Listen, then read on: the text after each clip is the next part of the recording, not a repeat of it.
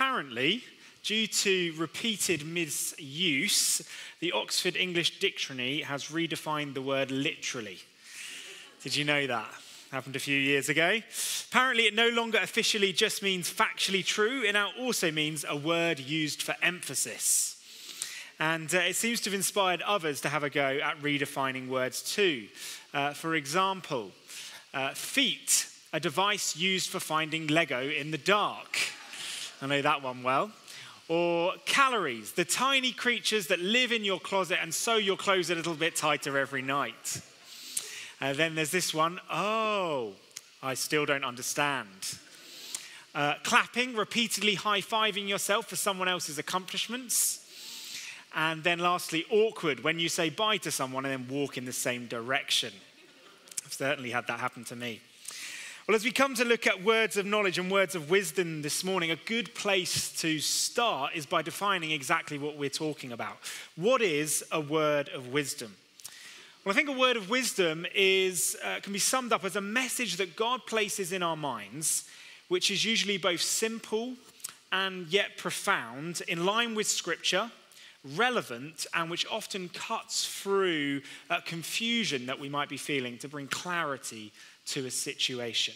It's the kind of thing someone usually responds to with, do you know what, I've never seen it like that before. Or I've kept coming back to what you said. Or that's so simple, but so true. Jesus used this gift when the Pharisees questioned why he was eating with tax collectors and sinners. And he replied, it's not the healthy who need a doctor, but the sick. And when he was questioned about paying taxes to Caesar, and he got out a coin with Caesar's face on it, and he said, give to Caesar what is Caesar's, and to God what is God's. But a word of knowledge is different from a word of wisdom and from prophecy, which we're going to come on to look at in future weeks. Prophecy is a foretelling of what will happen in the future, or a foretelling of God's will or feeling about a situation. It's about what God is doing or will do. A word of knowledge is a supernatural revelation about people or situations, facts that God has revealed to us. They're about what people are doing or people are dealing with. So we need all three in the church, but over the next 20 minutes, we're going to look at growing in, giving out, and getting right words of wisdom and knowledge. But before we do that, let's pray and invite God to speak to us through his word. Father, we thank you that as we've already dwelt upon this morning, you are a good, good Father who loves to give good gifts to his children when we ask you. And we thank you for these gifts that we're thinking about over these few weeks. And thank you that for your Spirit, who these gifts are from. And we pray this morning that you would lift our faith and our eyes to you as we see what you can do and are doing through us, through your church and in your world. For Jesus' sake, amen. Well, first, how do we grow in these gifts? In 2008, the Canadian author Malcolm Gladwell wrote a book called Outliers. I don't know if you've heard of that book, but it said that anyone who practices the same thing for 10,000 hours can become an expert in it. And it was backed up by all kinds of research. And it's now become a bit of an unquestioned mantra that about natural gifts. But most of us think of spiritual gifts very differently, don't we? We tend to think that you either have a spiritual gift or you don't, based on the whim of God. What if instead, like natural gifts, gifts of the Spirit, and especially gifts of knowledge and wisdom, are open to us all? They just need to be nurtured, practiced, and cultivated before they reach maturity. When it comes to the word gifts, like words of knowledge and words of wisdom, Mark Aldridge, who preached at St Andrews actually a couple of years ago on the Sunday morning that our daughter Felicity was baptized, he speaks of learning the language of God. He says it may take a little time and patience at first, like learning any new language. The cadences and the rhythms might feel strange to us. But the more we practice, the more comfortable we'll feel. So how do we do that? Well, first we have to take some time to listen to the language being spoken. When Amy was starting out as a French teacher, she, for a while, wanted us to move to France so that she could grow in her French speaking, because she was worried that her French wasn't good enough. In the end, it turned out that people had a higher view of her abilities than she did, and thankfully we stayed here in the UK. But her logic was that the more time you spend in around a foreign language, the more opportunities you have to hear it, the quicker you will begin to pick it up. And it's the same with us and the voice of God. And so practicing words of knowledge and wisdom means, first of all, practicing listening to the voice of God. And that means making time to be in his presence. I wonder if you've ever wondered how Jesus, despite becoming fully human in every way, as Hebrews says, was able to speak with such wisdom and such knowledge. How was he able to tell the woman by the well who he'd just met that she had 5 husbands? Or tell the Pharisees exactly what was going on inside their heads when he healed and forgave the paralytic man?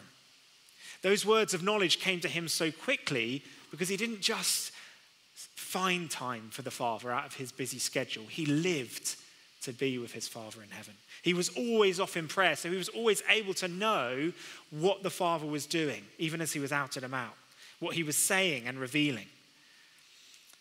But once we've practiced listening to the voice of God, then practicing the gifts of wisdom and knowledge also means practicing obeying them. Obeying his voice. That means having a go at sharing what we think God might be saying, even at the risk of embarrassment or failure. Iris, our 1.5-year-old, is just learning to speak at the moment. And like all small children, she has her own little way of repeating the things she's heard. For example, when she drops something on the floor, she doesn't say, "Oh dear," she says, "Oh dull." I don't know if she's been watching The Simpsons. I haven't had it on in our house. She's practicing to speak, and so she's not embarrassed about it when she gets it wrong, because young children, they're not weighed down by that fear of looking foolish in the way that we are they? And in the same way, for us to grow in giving words of knowledge means us being willing to accept the risk of getting it wrong and being embarrassed and being okay with that. Pastor Jack Deere, in his book, Surprised by the Voice of God, says the people he knows who are really gifted in words of knowledge always have the same four things in common. They always believe God will speak to them, want him to speak to them and to serve him and his people, pray for God to speak to them, and act on words of knowledge when they come, even at the risk of looking foolish in front of others. It's been said that when Peter stepped out of the boat and walked on water, the water only hardened enough to bear his weight at the moment he put his foot on it. Why? Because God's gifts and God's power are only ever released at the end point of our obedience. As Mark Aldridge says, if we wait for absolute certainty, we'll never get out of the boat. Instead, God is calling each of us to a reckless pursuit where hungering after him is more important than our reputation. Bruce Collins, the former New Wine International director, was on a flight from London to Finland when he prayed that God would give him an opportunity to speak to someone about Jesus. As people were boarding the plane, a smartly dressed woman in her 40s started making his way towards him and sat down in the seat next to him. Immediately, she got out her paper and started reading it. The woman's body language made it clear she had no interest in talking to him. So Bruce prayed, "Lord, how am I going to open a conversation with her about you?" And right then, as he prayed, some thoughts popped into his mind. He felt God saying that this woman didn't know Jesus, that she was a gifted teacher, someone who had real concerns over issues of justice for oppressed people, and who traveled as part of her work. When the woman put down her newspaper, Bruce took his chance and started a conversation. He felt God saying, "Use what I've given you. Use what I've given you, Bruce." And so he shared what he felt God had said, and before he'd finished speaking, the woman was looking at him in astonishment.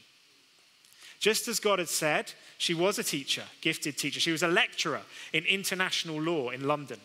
Her subject was human rights, particularly as related to oppressed people, and she frequently traveled for her work. And needless to say, the woman's newspaper remained on the floor for the rest of the flight as she peppered Bruce with questions about faith, and he was able to share his testimony with her. Years later, Mark Aldridge was sitting on a different plane next to a Swedish businessman, attempting the same thing with a man who seemed just as initially disinterested. Silently, Mark prayed, "Lord, what are the names of his children?" Thinking that'll get his attention. A couple of names popped into his head, and he confidently said, "Tell me about your kids, Anders and Maria." The man looked at him strangely and said, "My children aren't called Anders and Maria." Why did you say that? You know, it's a facepalm moment, isn't it? It's a facepalm moment. And yet, whilst the outcomes were different in both of these cases, both men have a proven gift of words of knowledge. And in these instances, both of them worshipped God by taking a risk, by acting out of a heart of obedience, and by being willing to be embarrassed for the sake of his kingdom. That's how we grow in the gifts of words of knowledge and words of wisdom. But why do we give these gifts? Why do we give gifts of words of knowledge and words of wisdom? What are they for? Ultimately, they're so that the person receiving them would know three things. That they would know that Jesus is God, that he knows all about them, and that he loves them and forgives all their sins. So even when a word of knowledge is about someone's sin, God's not revealed it to us so that we'll catch that person out or make them feel shame, but for us to provide an opportunity for God to demonstrate his love and his forgiveness to them. You know, the other day, Amy and I were eating fajitas, and we got out all the appropriate condiments, the guacamole, the salsa, the sour cream, and I covered my first fajita in the sour cream, and Julie munched all the way through it. And as I was getting my second fajita ready, I got the sour cream ready again, and I noticed that all around the inside of the bottom of the bottle was covered in mold. That's pretty disgusting. But as Amy said, it was a good job in one way that I realized after I'd eaten the first fajita, because otherwise, if I'd realized once I'd poured out the sour cream before I'd eaten it, I'd have had to throw the fajita away. I wasn't ill, miraculously, wonderfully, so I just enjoyed a very tasty fajita. But when God has someone deliver a genuine word of knowledge for us about our mistakes, past or present, it's his way of saying, I want you to know that I see the mold. In fact, I see you all the way to the bottom, and I still love you. And I still want to use you. And knowing that, I'm not going to throw you away, but I do want to show you another way. That's what words of knowledge can often be about. And so a word of knowledge used in the right way can bring incredible freedom. Jack Deere tells of a time when he went to a conference and the speaker had a word about his parents, who, by a word of knowledge, the speaker even named correctly. The word itself was an assurance that Jack's father was in heaven, and the person delivering it said the reason that Jack needed to know this, needed to know that his dad's eternal destiny was because not knowing the question of where his father was had led to a root of bitterness growing up in his heart. And that caused Jack to become harsh towards others. Jack was stunned. Even though he hadn't thought much about his dad in recent years or months, the removal of harshness was something that Jack had been praying about.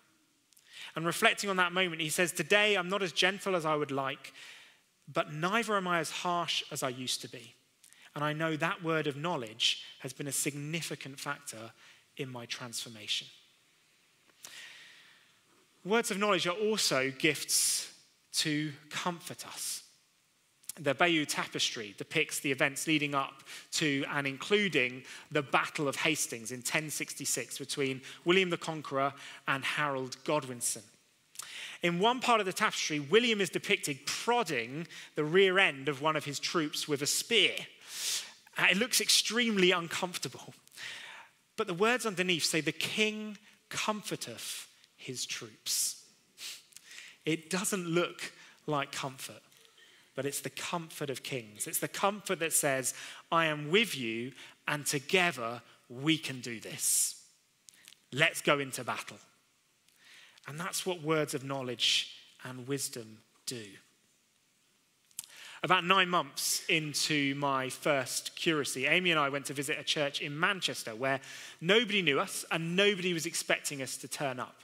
And at the end of the worship, the associate pastor who'd been leading the service stepped down and made a beeline straight for us. And I wondered what was going on. But she said that she felt she needed to pray for us. And as she prayed, the most remarkable thing happened. She began to share words of knowledge that described exactly our situation at the time. She described my job as a curate, the way we were feeling, and what was happening in our church. She even gave me a word of knowledge, which to this day is Amy's favorite word of all time. She turned to me and said, "You need to start listening to your wife." I've never lived that one down. And she said, because you didn't listen to your wife, that's how you got into this situation. And do you know what? After that, I felt a total sense of certainty that I was seen by God and that he was with us. A few weeks later, I was talking to a friend I'd trained with. I was busy explaining to him how miserable I was and how much I hated my job because I had nothing to do. But I felt I had to keep going because Jesus calls us to take up our cross and follow him. After listening a while, he turned to me and with crystal clarity, he said, "You're not suffering for Christ if you're not being allowed to serve Christ. You're just suffering for the sake of it." It was a word of wisdom. It was the word I needed that cut through all the confusion and brought clarity to the situation. It gave me the courage to take the right decision about the way forward for us. A word of knowledge and a word of wisdom both strengthened and encouraged us. So these gifts are important, but how do we use them in the right way? First of all, by starting with love. Growing up, my mum used to like to tell a story, particularly whenever we had lamb for dinner, about a time when she was a child and she was taken to a lambing farm. And she spent the entire day falling in love with these cute and cuddly little animals. And then at the end of the day, the children were taken to the farm restaurant for their dinner. And the only thing on the menu was lamb. She says, however much she loved lamb and loves eating lamb to this day, she couldn't do it. She couldn't eat the meat because her heart was full of love for the animal. And in the same way, it's always a good rule of thumb to ask God to fill our hearts with love for the person we're praying for before we ask for a word of knowledge or a word of wisdom. Because that way, it's much harder for us to use the gifts of the Spirit to harm them in any way. Second, pause before sharing. In John 8, Jesus is confronted by the Pharisees who've brought to him a woman caught in the act of adultery.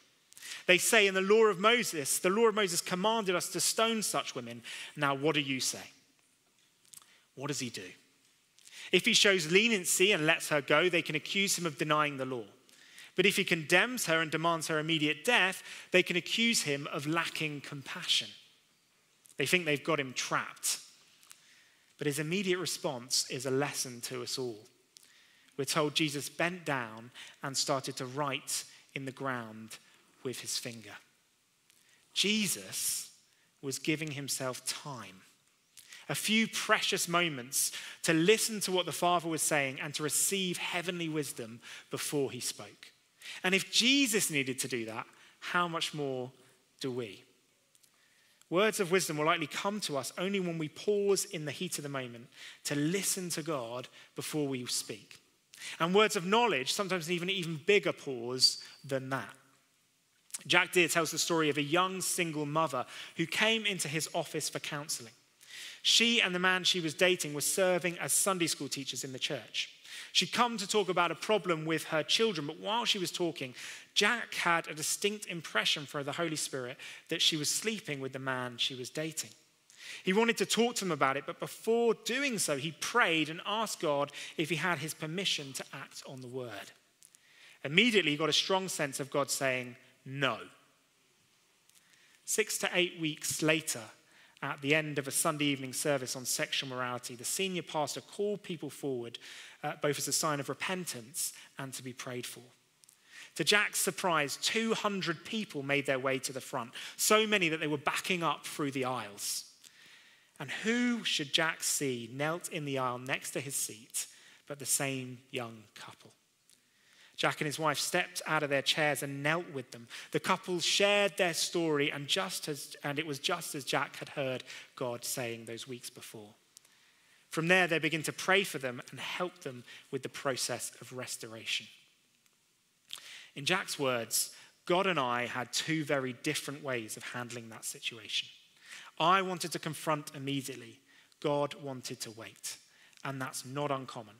Very often the Lord will deny permission to share a negative impression because he has a better way of handling the situation.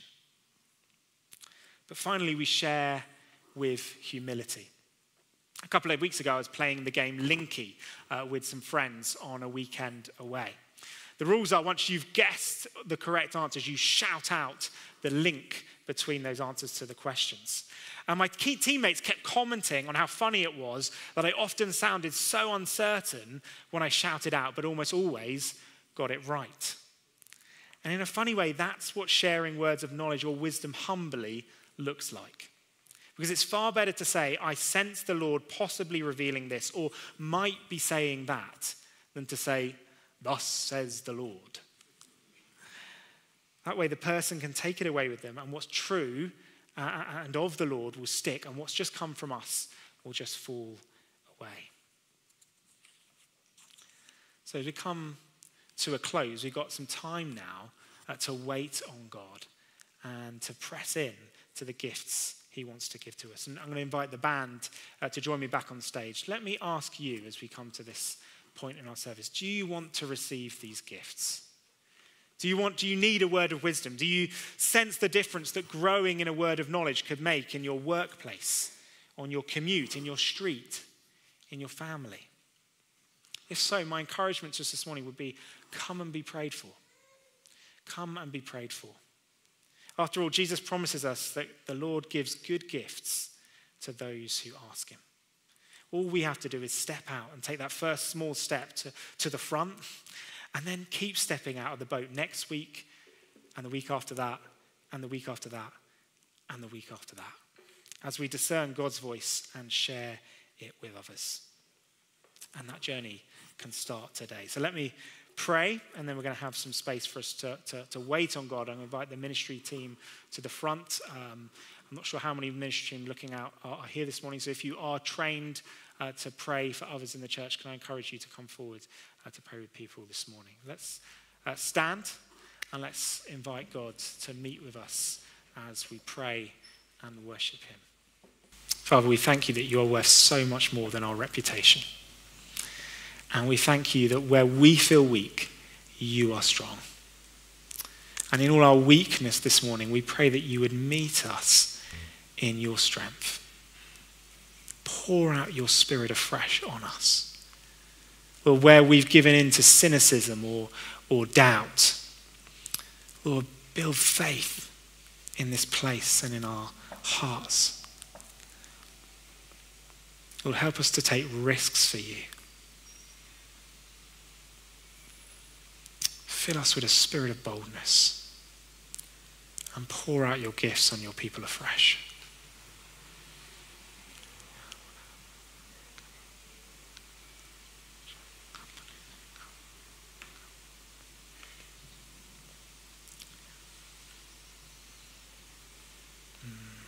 As we are praying before the service, we had a couple of potential words of knowledge for healing. One about someone who's got a problem with their ankle, and another who's got a problem with their lungs.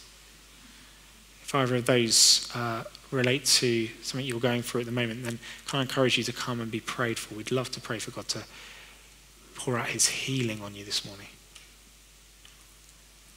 And if as we're praying and worshiping, you feel the Lord saying something, please do come and find Simon and I. We'd love to share that word with the church.